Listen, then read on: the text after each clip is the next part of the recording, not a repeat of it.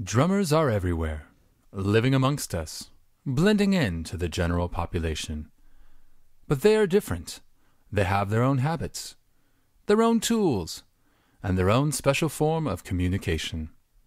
They do not speak the regular language of musicians. We can help to teach you how to speak drummer. In this introductory lesson, we begin first with their basic equipment. Knowing these terms is essential for attempts at verbal communication in English. A drummer plays a drum set, or kit. These come in various shapes, sizes, colors, and configurations. However, they all share some key components. The bass drum, or kick as it's commonly referred to, is the largest drum and is played by using your foot to push down the lever system known as the pedal. The snare drum has metal pieces of wire on the bottom that can be engaged or disengaged by a lever on the side of the drum, giving it a sound that is different from all the other drums. Next are the toms. Drum sets may include many toms or just a few. The larger the drum, the lower the note it makes. Toms with metal legs are referred to as floor toms, although the term is also applied to the lowest sounding tom even if there are no legs. And don't forget the cymbals. Made from various combinations of metal, cymbals add high-pitch reverberation. There are three main types of cymbals. First is the hi-hat, two cymbals placed on top of each other controlled by a foot pedal. The second are crash cymbals, played in single hits. And lastly, the ride cymbal, used frequently in rhythmic continuation. Basic verbal communication with a drummer is done by naming the element of the drum set. Practice these phrases. On verse 1, just give me the kick. Johnny plays the ride cymbal on the chorus.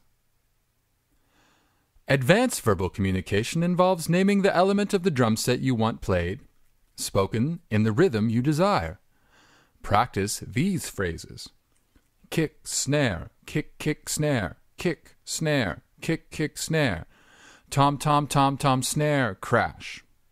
Tom, tom, tom, tom, snare, crash. Tom, tom, snare, tom, tom, snare, tom, tom, snare, tom, tom, snare. Expert verbal communication is done by colloquial phrases such as 4 on the floor, resulting in the drummer playing 4 beats per measure on the kick drum. Swell, a crescendo played on the cymbals. Dance on the hats. 16ths on the hats. 8ths on the hats. Or build on the toms. Go ahead and practice these yourself. The language of drummers does not often use a known language, but prefers to use prehistoric grunts and guttural noises. Using onomatopoeia, we can speak drummer without our English. Listen to this demonstration and its interpretation. Boom tap, boom da da da, psh. Da da da da da da da. Da da da da da da da.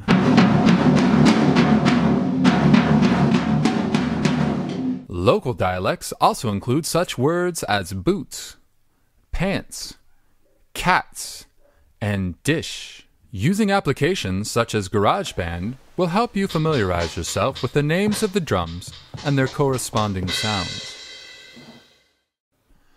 Effective communication with a drummer, however, does not have to be verbal. Through their own brand of sign language, instruction can be given by imitating the motions of playing the element of the drum you would like your drummer to play. Cymbals are up high, with the ride on your right. Snare is done with your left hand.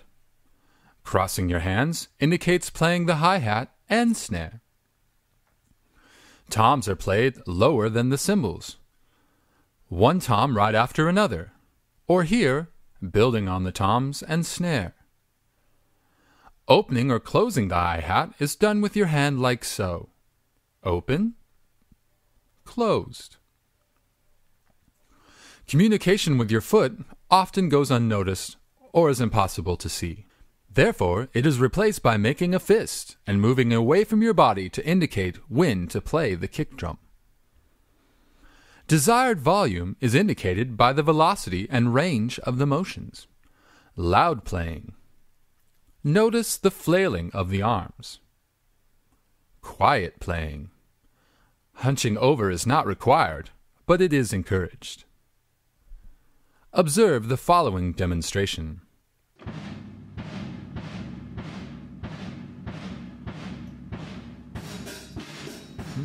Notice that the signals must be given before the desired result can be obtained.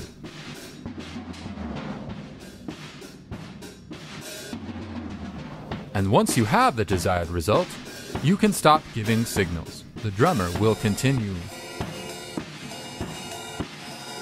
The most effective communication involves the combination of visual and verbal direction.